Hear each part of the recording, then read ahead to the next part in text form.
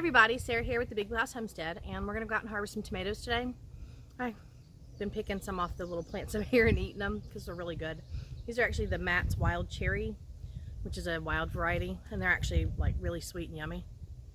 I really like those. I've got to go through the container gardens up here, just a few cherry tomatoes here and there that are ripe. My tomato plants are struggling. I don't have any rain. I think we've been recorded to have like 8 inches since April, and I'm trying to keep up with as much watering by hand that I can, and it's hard. It's really rough. I really wish that we would just get nice rainstorms, but we get gray clouds and they kind of hover and then they go away. So it is what it is. It's a struggle. It's hot. It's 91 degrees, no rain in sight, and I'm just trying to do my best to keep the garden going. I do have plants that are nasty looking. They're shriveling up and turning brown because they're not watered enough, or they're getting leaf curl because they're underwatered, or they've got disease setting in because between everything that I'm doing, I can't keep up with the plants themselves. So we're going to walk around, and I want to talk about some of the tomato varieties that I have going on, because I do have quite a bit. I'm not going to go through every variety, but as we harvest, I want to talk about what it is that I'm growing. I haven't really spoken about my tomato plants in general, just kind of some things here and there, but I have over 50 varieties growing this year, and I told myself, and I promised myself, and I swear, I'm not going to do this again next year. This was the final year that I was going to test every type of tomato that I wanted to try, and next year I'm only planting the ones that I liked. I'm not going to waste my time with all the others. It takes up too much space in my garden. So anyway, we're going to head down and we're going to get some tomatoes picked. Like I said, I got to grab a couple that are up here, and then I'll show you what my plants look like in a drought, in the middle of the summer, in scorching South Carolina weather. But it's okay. I still have tomatoes. So let's head down there and see what's going on. I like to keep my cherry tomatoes separate from my large tomatoes and my paste tomatoes, and I'll show you why in a minute. But I just want to point out, these are Super Snow Whites, and that's just a Chadwick cherry. That is a large red cherry, and these little teeny baby ones are Tess's Land Currant tomatoes. So I got a handful just off the containers up front. Alright, most of these that are just with the cages surrounding them, those are actually just extra tomato plants, so I have no clue what variety they are. I just threw in a lot of stuff. The ones over here we're looking at, they look really sad. See how like bad they look? I really need to get out and water. But these I actually labeled, so I kind of sort of know what they are.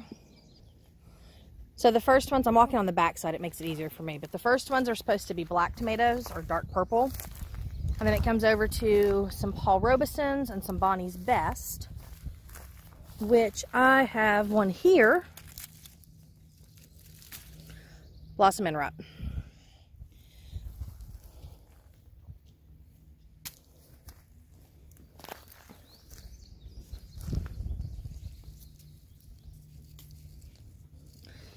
This variety has done nothing but given me blossom and rot on all these tomatoes, and I don't want to grow those again until I can fix the soil, but that's the Bonnie's Best.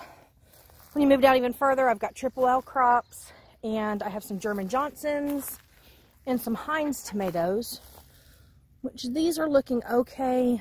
They're not quite ready yet. We'll see. Okay, I mentioned I like to keep my cherry tomatoes separate, and the reason being, can you see all these ripe tomatoes everywhere? These are Principe Borghese, and I want to talk about those for a minute because I really don't recommend them. All right, I'm sitting down here with the plants, and that's fine. There are a lot of tomatoes to pick, and I will come back and do these last because they take me forever. That's the Principe Borghese, and that's just a regular cherry tomato. These are supposed to be a paste tomato. They were advertised as a paste tomato. They are a paste tomato, but that's a tiny tomato to deal with. And unfortunately, a lot of my picking and canning has been with these tomatoes. I have a lot. I'm getting like 10 and 12 pounds at a time. Lots of tomatoes. But they take forever to peel, and they're a pain in the butt when it comes to canning. So unless you're going to can like just whole tomatoes, just throw these all in straight. Yeah, they're a lot of work. And I'd rather grow other varieties. I'll show you the paste tomatoes that I'm enjoying this year because I'm going to grow more. And they are a lot better than these, even though they're very, very prolific. Like I said, there's probably 100 ripe tomatoes here already. And I've picked hundreds, but they're just too small. So Prince of Borghese, I probably will never grow those again. Now I'm enjoying these San Marzanos. These are a really decent sized tomato. There's a lot here. I've got a lot to pick, but let me show you how big they actually are. Yeah, these definitely are decent size. I've had some that are a little bit bigger. I think if I had more rain, they would be larger tomatoes, but these I can handle. Very meaty, very good tomatoes. All right, these tomatoes, woo! These are the Reverend Morrow's Longkeeper tomatoes, and I tried to tie them up, but they are so full of fruit, I can't. So I have to let them just stay on the ground. When we come down the row, got quite a bit in here. Purple Cherokees, I see one, you can kind of see it in there. That's ripe, down to some Amish paste. So I'm going to go ahead and harvest these real quick.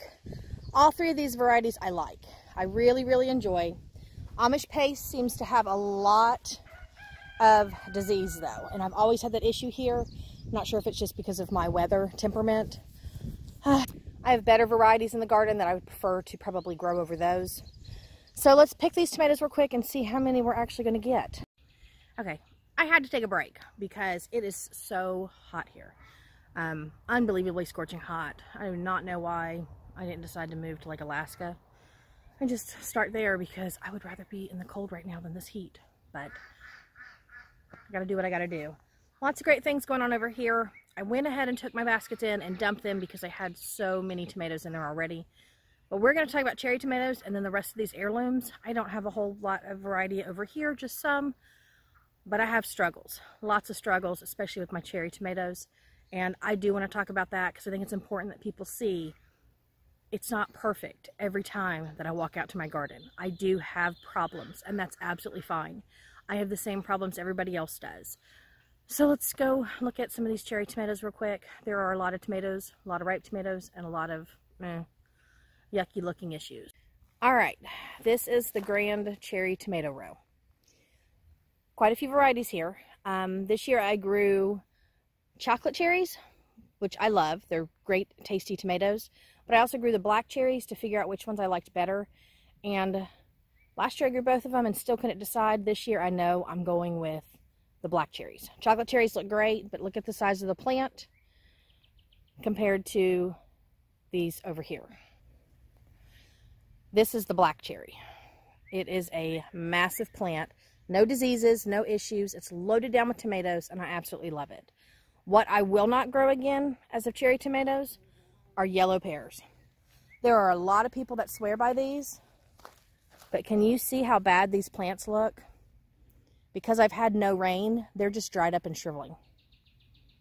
Now they're loaded with cherry tomatoes, but it's not a variety I like very well. I'm also not a big fan of these gooseberries. Hartman's gooseberry. They're okay. Very acidic though. I don't care for them that much. Chadwick cherries has always been one of my favorite.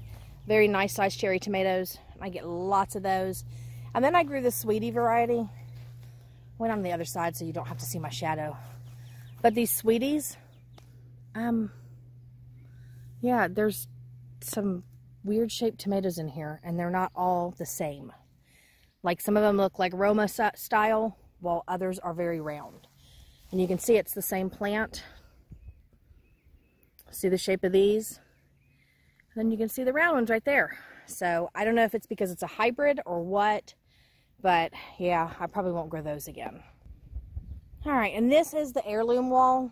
You can see quite a bit of tomatoes down here. I have some that are so heavy I can't even get them to stay tied up.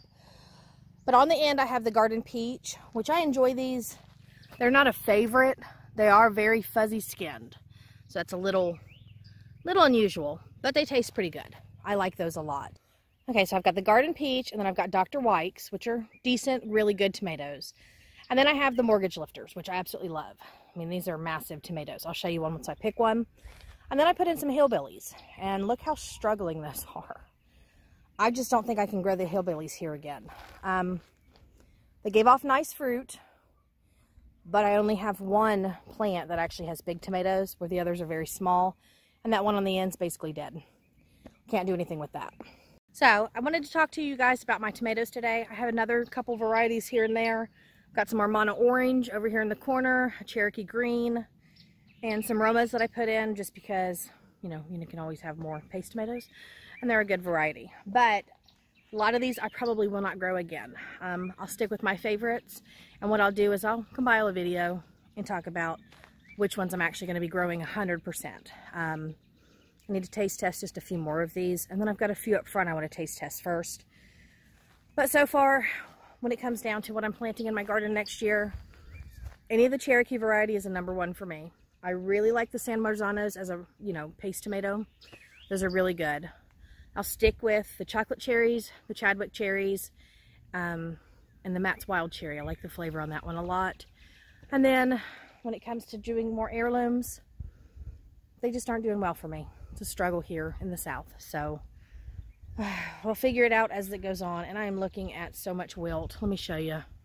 See, I just don't have enough rain. And all of these poor plants just look absolutely horrible. So I'm not going to come out and water now. It's too hot. I'm going to wait till this evening. And I'm definitely going to set in good sprinklers and get things going, because I don't want my beans to dry up since I'm finally getting beans. Don't mind the squash. They always look very, very wilty. And I've got some giant squash because I stopped picking them. I'm done. But my peppers, I don't want those to struggle because I'm loaded down with peppers. Yeah, see, those are I think Ashe County pimento. And it is just full of peppers. I'm going to finish picking real quick before I get too overheated again. And then I'm going to go run inside and show you guys how many tomatoes I got today. This is an average day for me. Not a, prolific. It's an average day. And you'll be surprised how many tomatoes I get. So let me run through and get this done. Go cool off in a fan. Wipe some more sweat from my brow. And just keep on pushing through today because I still have to come out and water. And yeah, I still have other harvests to do too. Cucumbers, okra, squash. I don't want any more squash. And I got a couple ripe peppers finally. So yeah, let me pick the tomatoes and I'll show you the end. All right, and that's the tomato haul for the day. Got the Prince of Borghese all back here. See how many that is?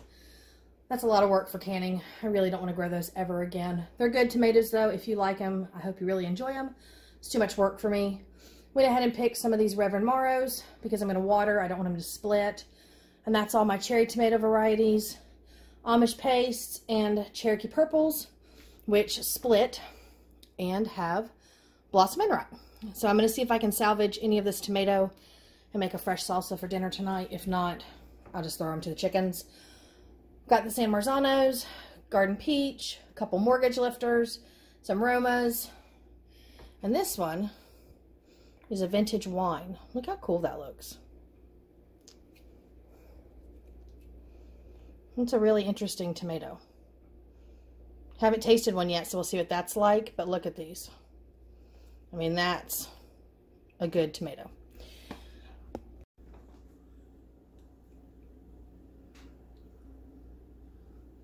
telling you, it is hot.